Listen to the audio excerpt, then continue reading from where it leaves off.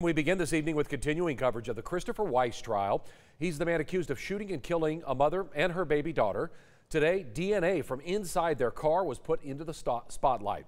6 News reporter Mike Rogers is live for us tonight in the McLennan County Courthouse with the very latest. Mike, a bit of a gray area here, I understand, when it comes to the DNA in this case.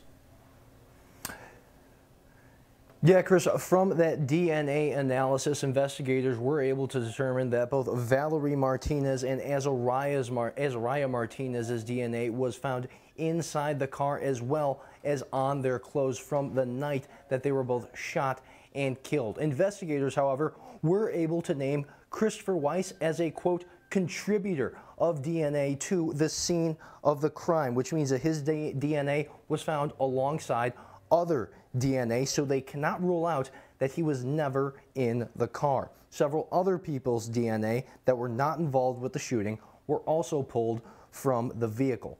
Investigators were also unable to determine the source of the DNA that traveled from the fired bullet because of the chemical reaction that occurred after the gun was fired. The loose cigarette butts that were found outside of the car all came from Valarie Martinez on the night that she was murdered. Analysis of the prints on the steering wheel and DNA that was found from Weiss was on the grip that showed he was unable to be excluded as a contributor to the scene of the crime.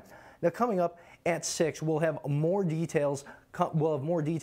On this case, as well as disturbing Google searches and cell phone data that came from Weiss's cell phone, as well as more information on further interrogations that the sheriff's office did with Christopher Weiss. Chris. All right, Mike Rogers live for us in the McLennan County Courthouse on what appeared to be very technical testimony today. Thank you, Mike.